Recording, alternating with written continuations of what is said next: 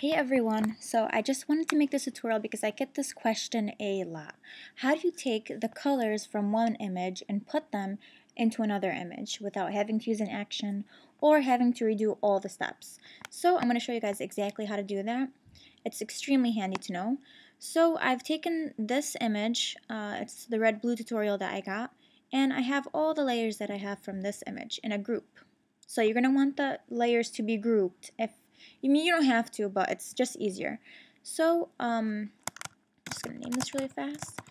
Now, all you have to do, and this works best if there's no application frame, just take the image that you want to apply it on, which is this image right here, and all I'm going to do is simply drag this group into this image, and it will apply it automatically. And as you can see, I transferred those layers onto this image, and I'm going to do that one more time. So I'm actually going to take this layer and put it onto this image for the very last one. So again, you're clicking, holding, and dragging, and it's only going to work when you see that highlight over it. It can't be like up, you have to just make sure that it's on that image. Again, clicking and dragging, and it applies the colors to that image. And you can save these as PSDs, as I do, and save all the colors.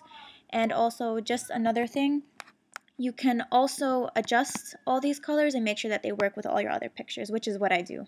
So hopefully this was helpful to you guys, and you guys use it a lot. Thank you guys for watching.